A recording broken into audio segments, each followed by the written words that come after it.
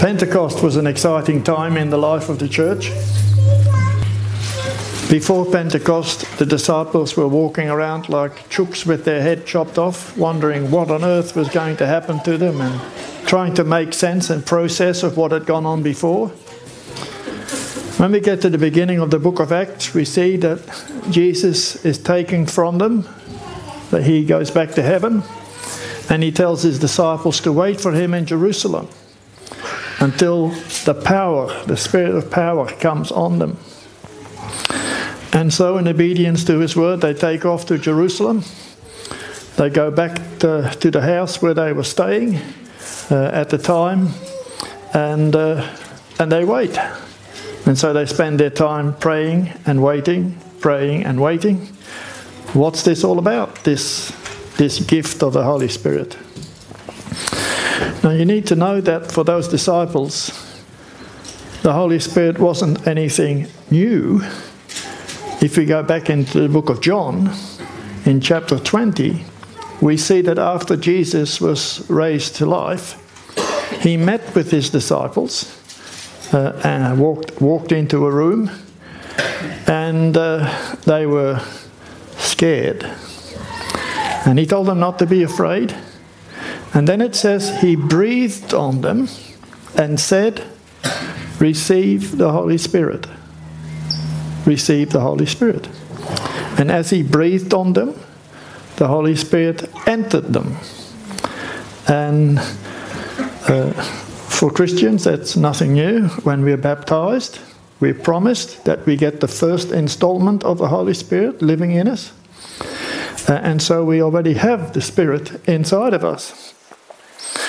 But that's not the same as saying that we are filled with the Spirit, or that the Spirit has full control or total reign in our lives. And that's where many people are stuck at the moment.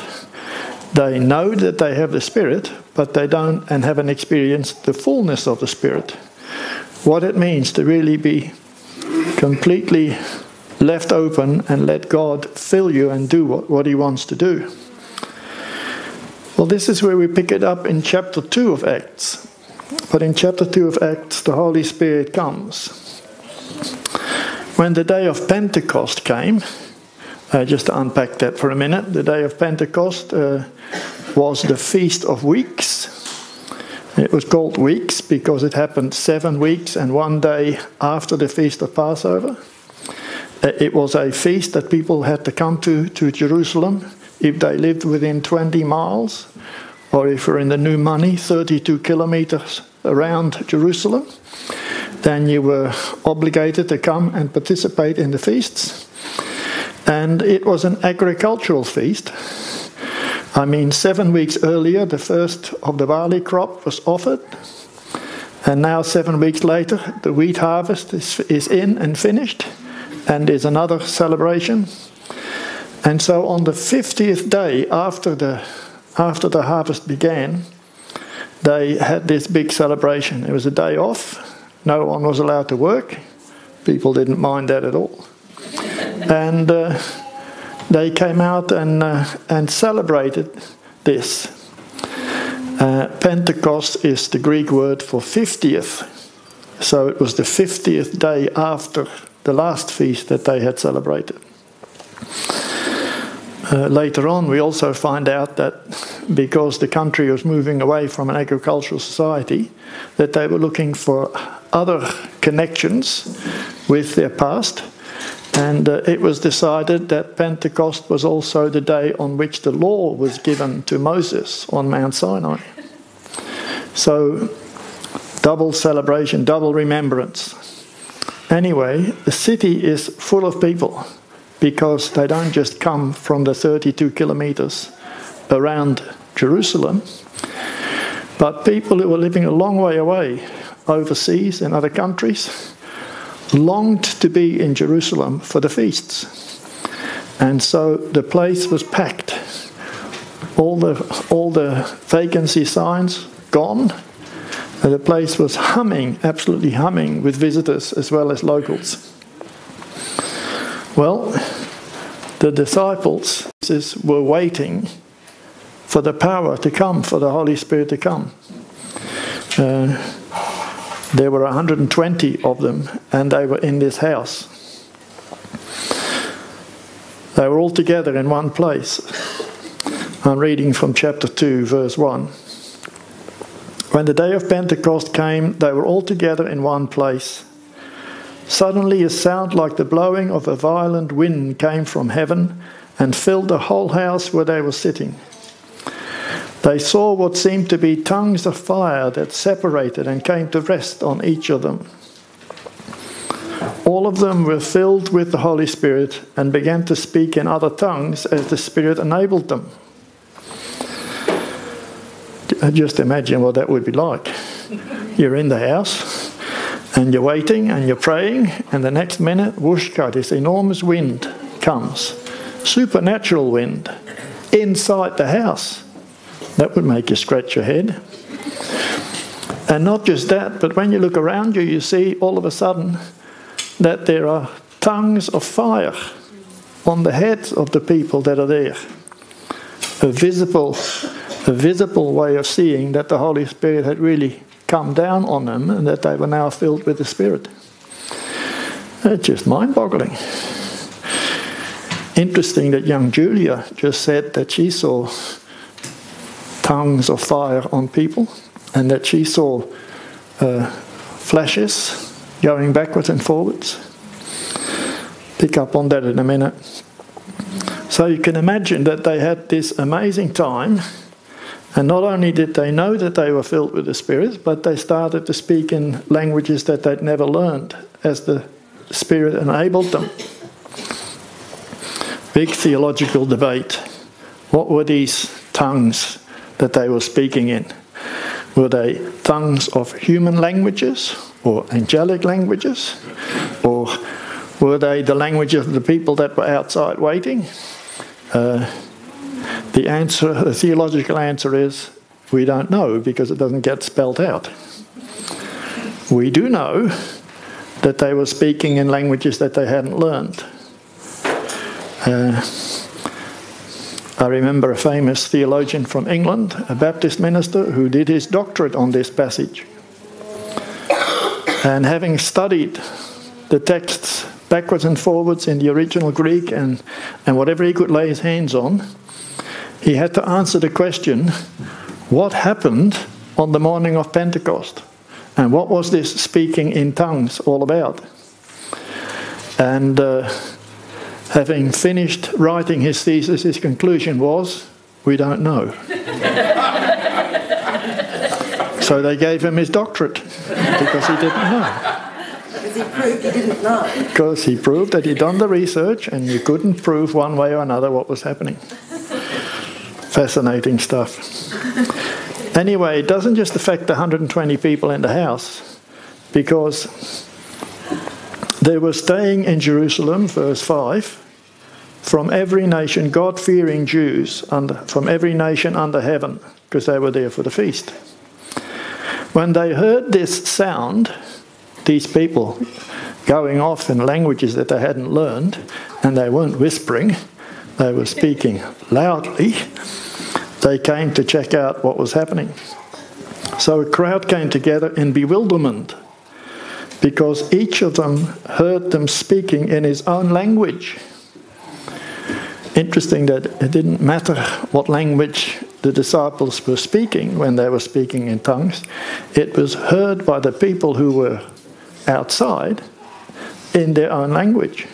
They could make sense of what they were saying, even if the disciples themselves didn't really know what they were saying, because they were saying it in a language that they hadn't learned. So they're utterly amazed, and they asked, are not all these men who are speaking here Galileans? It's not just a reference to the part of the country they came from, but Galileans were people that you looked down on, you know. They weren't the erudite, scholarly type people. They were the people that you didn't expect to do this sort of thing. So they were amazed that they were Galileans. How is it that each of us hears them in his own language? And then they go out in explaining what languages? Parthians, Medes, Elamites, residents of Mesopotamia, Judea, Cappadocia, Pontus and Asia, Phrygia and Pamphylia. And by the way, I'm not speaking in tongues, I'm just reading out the countries that they were coming from. Phrygia and Pamphylia, Egypt, the parts of Libya near Cyrene, visitors from Rome, both Jews and converts to Judaism, Cretans and Arabs. We hear them declaring the wonders of God in our own tongues. Amazed and perplexed, they asked one another, "What does this mean?" But some made fun of them and said, "They've had too much wine." Well, Peter takes the handle to that when he speaks, because he says it's only 9 o'clock in the morning. Come on, how can they be full of wine? It's too early. I mean, the pubs weren't open all night, That's not how it worked. But fascinating that when Peter gets up and preaches the first sermon to all those people who are scratching their head wondering what's going on, and he explains what the gospel was about and what Jesus had done, the result is astonishing. Because 3,000 people made a commitment to make Jesus their Saviour and Lord that day. 3,000 is not a bad go, is it, for one sermon? Can you imagine if you had 3,000 people turn up, they'd given their life to the Lord, and now they come to you and say, "What did I just do? And how does that work?" How would you cope with 3,000 people? I mean, home groups, hello. Discipleship, it's just mind-boggling. But when you read on, the next day, another 2,000. And it just multiplied, it just exploded. And somehow they coped. Now, was that amazing sermon and that result on this day, where 3,000 people gave their life to the Lord, a one-off? Can we now say, well, that was then? The church had to be born, the Holy Spirit had to come. Well, that was then, this is now. So, nice story, but what's the relevance for us today? Well, I want to tell you it's just as relevant today as it was then. And that the same Holy Spirit that was poured out on people at Pentecost is being poured out on people today in many places. And the difference between having the Holy Spirit in you as a first installment and being filled with the Holy Spirit is astonishing. Because all of a sudden, if you're filled with the Spirit, you have a way of God communicating with you and God communicating with God that enables you to be far more effective in the job that God has set us. You can imagine hundreds of thousands of people in Jerusalem. Let me just take it back to Toowoomba for a minute. The pastor from the COC spoke at a meeting and said the best guess was that there were 10,000 people in the Toowoomba regional area who identified as Christians. Now, quite a few of those would be nominal Christians, but there were a number who would be fair income, Spirit-filled Christians who had given their life to the Lord with all integrity. 10,000. And then he pointed out that census details show that if you include the university students and the people who live in colleges, in boarding houses, 165,000 people in the Toowoomba regional area. Do the maths.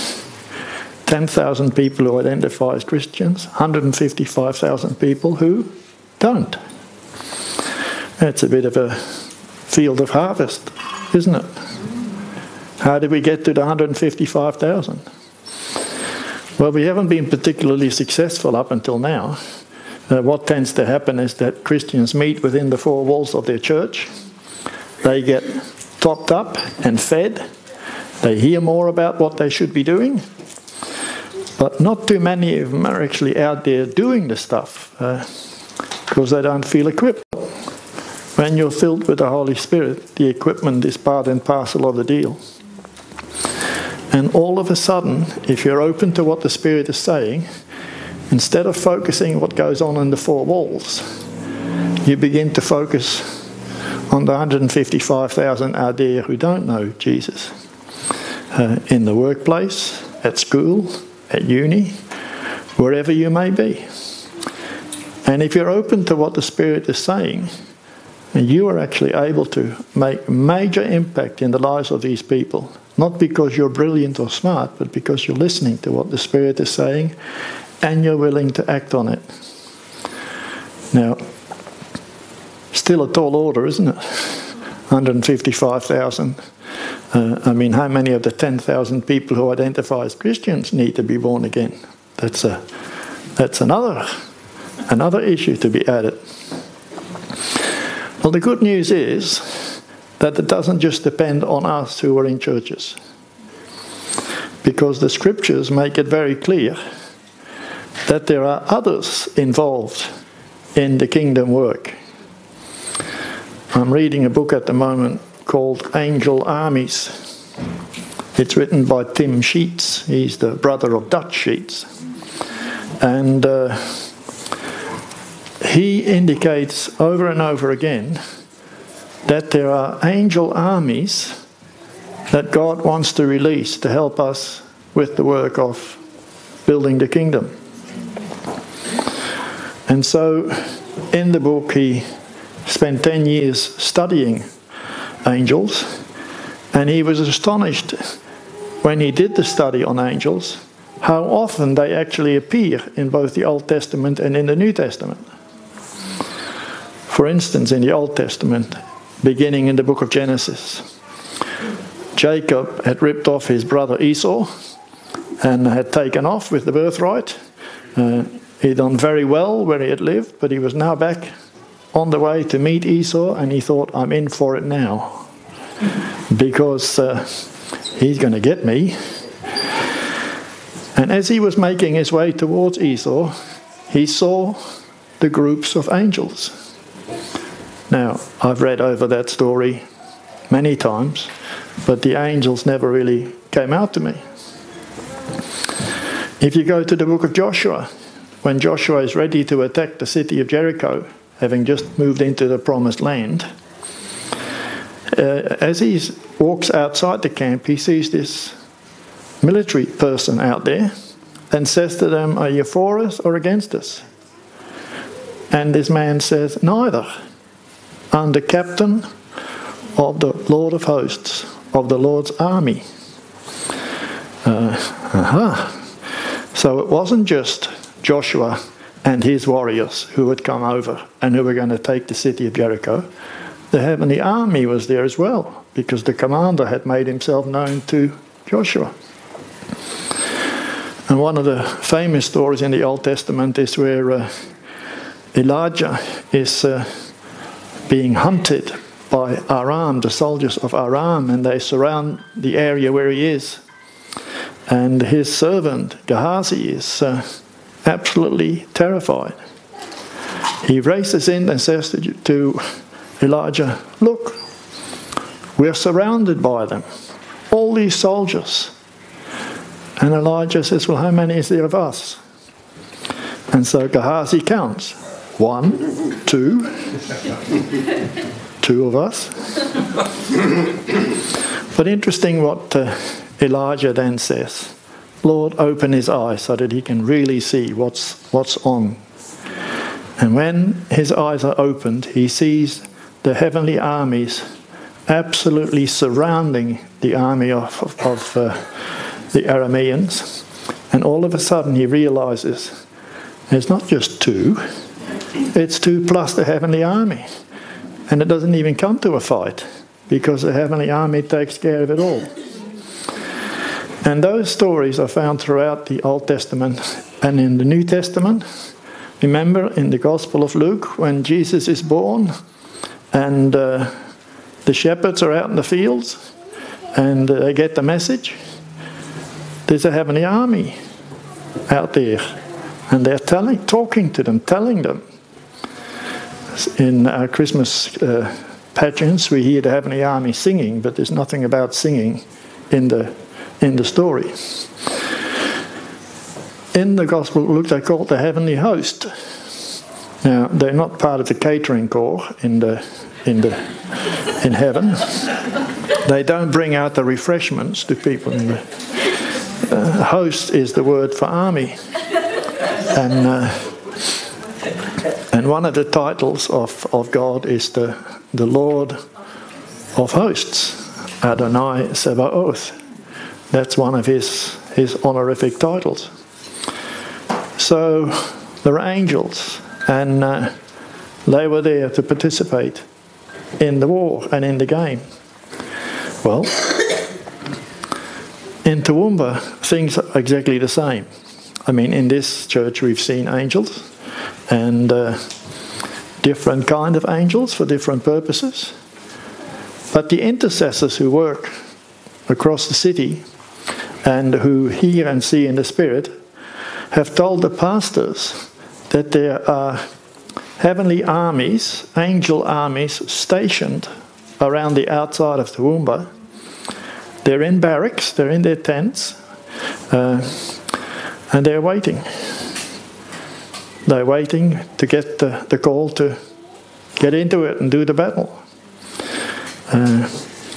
So when we think of the 155,000, don't just think about us few in churches that are in town, but the heavenly armies are out there as well, waiting for the instructions to come and get involved. The prophetic words that have been coming over the last 5 or so years are all about another great awakening. We've had 2 great awakenings in the world. Well, the prophetic word is that God wants to unleash the 3rd great awakening, and that this will be a season of fresh Holy Spirit fire. Hallelujah. And the condition that people talk about is believers should be so saturated with the Holy Spirit that wherever they go, those they come in contact with are touched by the life-giving power of the Spirit. Well, that requires some doing. And over again, we're told the greatest days in church history are not in the past. They're in your present and in your future.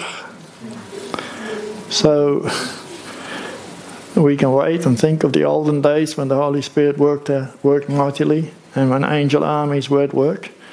Or we can actually look to the future and say, well, the best is still to come.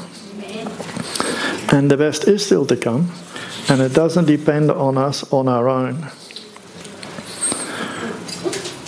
So what happened in Acts 2 when the Holy Spirit came? God wants to reproduce.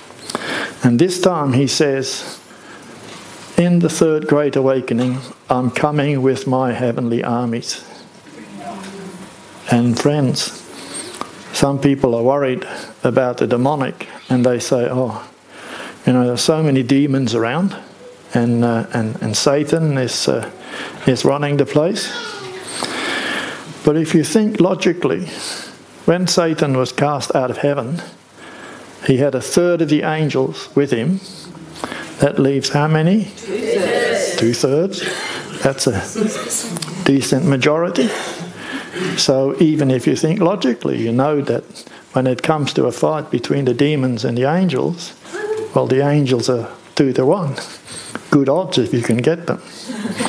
We've got them. And we have.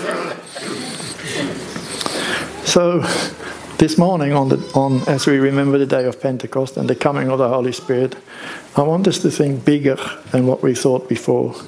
I want us to think beyond the 4 walls and the people that are here now, and think of all the people that the Lord wants to bring in, fill with His Spirit, so that they in turn can go out and make a difference in the community in which we've placed.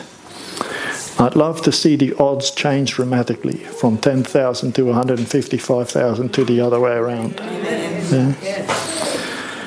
And it's possible, and it's part of God's plan. And I know that because I've read the end of the book. And in the book, the kingdoms of this world will be the kingdoms of our God. So we know the end result, and we have the privilege to be part of playing our part, making it happen. Now, I know that quite a number of people here already know about the Holy Spirit and are filled with the Holy Spirit. But I also suspect that there are people who have been touched by the Holy Spirit at baptism or at other times when they made a commitment and have the Holy Spirit living within them, but they're not actually filled with the Spirit, and the Holy Spirit hasn't got total control of their life. It's a little bit like a house. If we invite you to come to our house for dinner, bad luck. And we say come at 6, and you come at 6 and you ring the doorbell, and I shout the door is open, come on in. You might make your way into our little foyer, but you might feel a bit iffy about actually coming into the house itself until you actually get the invitation. Come on in. We're in the kitchen, or in this case, Val is in the kitchen. I'm in my study preparing the next message. But you see, you're in the house. True, you're in the house because you've come through the front door. But you haven't actually got the full use of the house, have you? Because you haven't been into the rest of the house, into the lounge room where you can sit down and where you can enjoy fellowship and company. Well, the analogy between being in the house and having the full run of the house is similar to what happens when we have the Holy Spirit living within us and when we are filled with the Holy Spirit. Filled with the Holy Spirit means that He has full access to the whole of our being and is able to fill us and refill us and refill us as we need to be refilled, because what happened here at Pentecost wasn't a one-off event. They weren't just filled once. When you read the rest of the book of Acts, you see that in other times they were being filled again or topped up. The reason for that is we leak. And when you leak, you need to be filled up again and topped up again. So there may be 3 types of people here today. There may be people who have the Holy Spirit living within them, but only in the front lobby. They haven't actually given total control of their life to Him, and they haven't been filled with Him. There are people who have been filled with Him, but they've been leaking, and instead of being refilled, they're slowly draining. The Holy Spirit is slowly draining out of them. And there may be people who've never even made a commitment to Jesus and say, what's this Holy Spirit all about? I've never had the Holy Spirit explained, and I don't know whether I have the Holy Spirit living within me, even as a first installment. Well, today God wants to deal with all 3 groups. So if you're filled and you're overflowing with the Spirit, God bless you. Wonderful. If you've been filled and you've been leaking, well, this morning, as we pray, there'll be an opportunity to get topped up. And if you never made the decision to ask the Holy Spirit to fill you, today you can ask, and you know what? He's a good God, and He will give you the desire of your heart. One of the common things that I hear people say is, must I speak in tongues? Do I have to? Is it necessary for me to speak in tongues? The answer is no. And the proper question is, may I speak in tongues? Because He doesn't force you, but it's a gift that He freely offers. And a lot of people who have had the experience of being released in a language that they've never learned consciously will tell you that it's an affirmation for them that the Holy Spirit has filled them. But you must never say that unless you speak in tongues, you haven't been filled with the Spirit. Because God is unique and he does things uniquely with different people. A good friend of mine who was a minister at Rangeville before me had an amazing ministry of deliverance and was well known all over the country as a leader in deliverance ministry. I'm talking about the Reverend Dr. Colin Warren. When he met with Pentecostal pastors, they would say to him, well, we can tell because of the ministry you have in deliverance that you've been filled with the Spirit and you speak in tongues. And he said, well, actually, I've been filled with the Spirit and I minister in deliverance, but I don't speak in tongues. And that really messed with their heads because they thought that if you were filled with the Spirit, you have to speak in tongues. That was the evidence. Now, later on, he asked for the gift of the Spirit and he was speaking in tongues. But he was a clear example of someone who was filled with the Spirit, operating in fully operating in the gifts and not speaking in tongues. So when people tell you you have to, no, don't believe them. And when you have Christian denominations who tell you that unless you speak in tongues you're not even a Christian, no, don't buy into it. Just trust God and let him do what he wants to do in your life. But I do know that the gift of tongues is not for select few, but is for anyone who seeks. And God is very willing to offer and bless and give. So if you're in a situation where you've never had the infilling of the Spirit and you would like to speak in tongues and you don't know the experience, this morning there are prayer team people here who would love to pray with you and would help you put that issue beyond doubt. And if you're in the category today where you've never even made a commitment to make Jesus Saviour and Lord, it's all new and different and you don't know what I'm talking about, well, today is also an opportunity for you to be prayed for. If you've come to the point and say, I want to do this, I want to see what these people had, and I want to have it in my life, well, the prayer team is able to minister with you as well. So, we're not on our own. The angel armies are there, waiting for instructions. And we're going to be partnering with them in seeing the city of Toowoomba won for him. And we don't do this by ourselves, but we do it with all the other churches and all the other people who aren't in churches but who are switched on believers. We're in for an interesting time, the third great awakening. Let us pray. Father, thank you that all those years ago your Holy Spirit came at Pentecost. And thank you that there was this mighty violent wind which filled the house and tongues of fire that rested on each of them. Visible manifestation of them being filled with the Holy Spirit. And thank you for the gift of tongues that they received and that so many people in the world today have.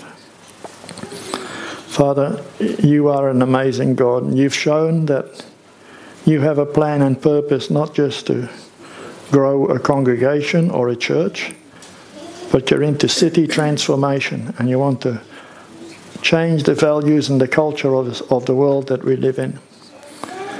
And you've invited us to be part of it. Father, today we offer ourselves in you, your plans, your purposes. We're willing to step up. We've sung the words in the songs that we've sung, and now we hear again your challenge for us. As the Holy Spirit came, Holy Spirit, come today. Minister to your people gathered here. We give you all honour and glory. In Jesus' name. And anyone who would like prayer ministry for whatever purpose, whatever reason, you're very welcome to come to the front. and our prayer people would be ready, and we'll pray for you with on any subject that is on your heart at the moment.